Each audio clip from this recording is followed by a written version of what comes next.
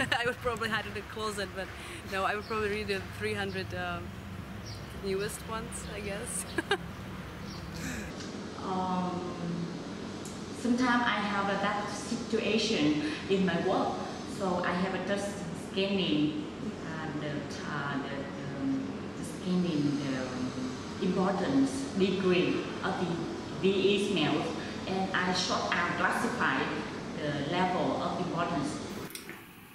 I think the most diplomatic answers I would throw the dice is. Tricky question. I guess first of all, I would consider changing my spam filter. To be honest, if I only got 300 of them, I would be overwhelmed, and 2,000, I don't know. So how would I choose? I guess I would answer none of them, just in order to avoid it, or like to be a little bit more serious about it. I guess I would try to find out which ones are like pertain to me directly. Like for my task, say I'm going to work on a certain field trip, and I know, okay, like those kinds of emails are going to be related to that. This is, I guess, those would be the emails that I'd rather try to answer. Then I would talk to my colleague Richard if he dealt with some of the emails already, that we are not doing work twice or so on, and working on a good strategy of how to deal with the issues. And I guess then I will start from first come, first serve, I guess, or maybe check which email is the most important one and answer them first, and yeah, write an email to everybody that maybe I need a little bit time to deal with the questions and issues they were sending me emails for. Yeah, it is a difficult question. I usually, the one that asks us to do like questionnaire, something, and then I'll usually try my best to reply before the deadline.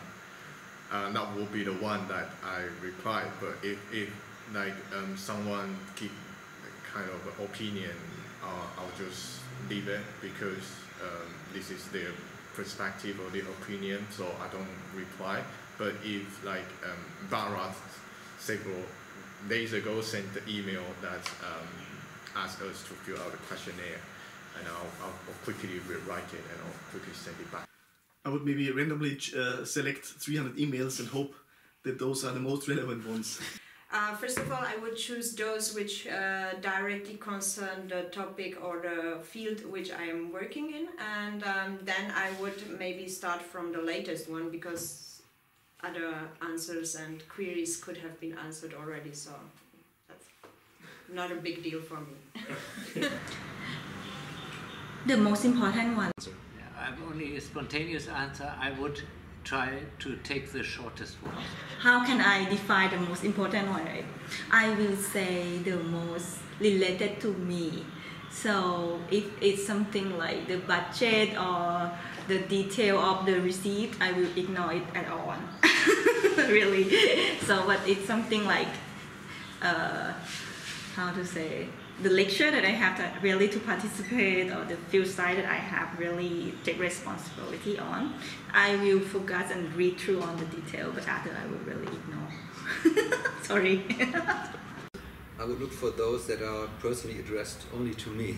Well, first of all, I would probably try to select the ones that are from Richard and Michi. So based on my experience so far, I would say that the majority of the emails coming from NOTS would not necessarily require an answer from me. So I would just answer the ones that ask me specifically for a reply, because often there's a lot of CC business going on and it's good to be updated. However, it doesn't need to be replied to. Okay.